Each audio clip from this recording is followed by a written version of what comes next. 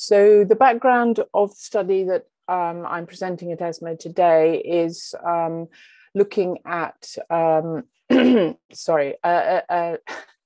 looking at trastuzumab duration. So in HER2 positive breast cancer, and what we've done is a meta-analysis of 5 studies. So there were 5 studies altogether looking at 12 months, which is the standard of care length of trastuzumab, versus less.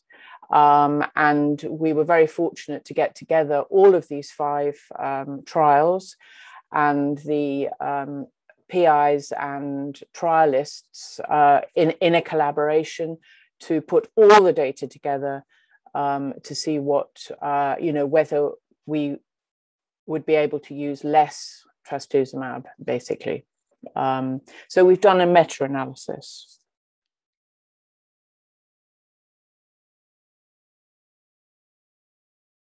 There have been about 10 published meta-analyses of 12 months standard of care versus less trastuzumab in, obviously we're talking about adjuvant treatment of HER2 positive patients with breast cancer. So, but those 10 studies were all used published data. And our study is unique in using individual patient data for our meta-analysis. In addition, 8 of those 10 studies used what I would call a superiority statistic, which is the commonly used methodology for meta-analyses. But since all of these trials are non-inferiority trials, so slightly different from a statistical point of view, we have used non-inferiority statistics, and only 2 of those 10 studies used those. So we were fortunate to get all 5 trials collaborating in this meta-analysis.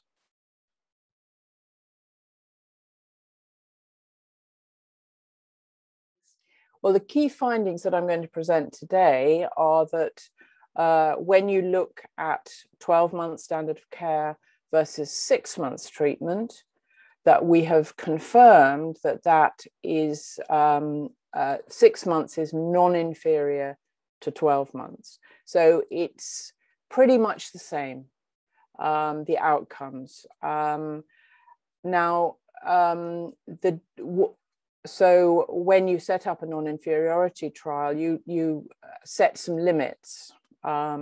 So what actually was the difference? So for the difference between the 6-month and the 12-month arm was only 0.7%. So a very, very small difference. And from a statistical point of view, that confirms that 6 months is non-inferior to 12 months. Now, saying something is non-inferior is kind of an awkward thing to say, and it's a difficult thing for people to understand, but essentially it means that in the parameters that we set, there is no appreciable difference. Now, the way that we hope that this is going to impact, these results are going to impact on what people do in the future. The difficulty with de-escalation studies or what have also been called de-implementation. So once you've shown something that giving 6 months is not worse than giving 12 months, then how do you implement that? And in medicine and actually in life, taking things away or de-implementing something is much, much more difficult for human beings to accept.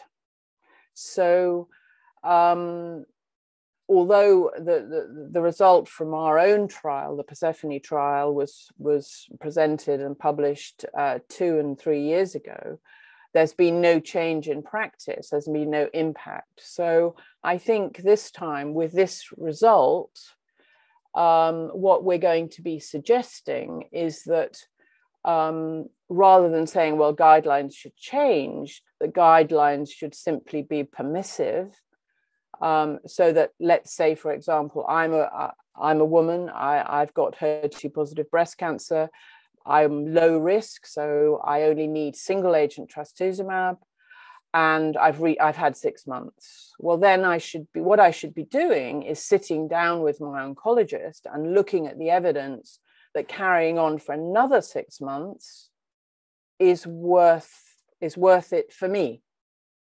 So the benefits from that point for me would be quite marginal, and the risks are that I develop cardiac problems, or I continue to get mild toxicity that I've already had, and those continue for another 6 months. And of course, we're now learning about and hearing about financial toxicity.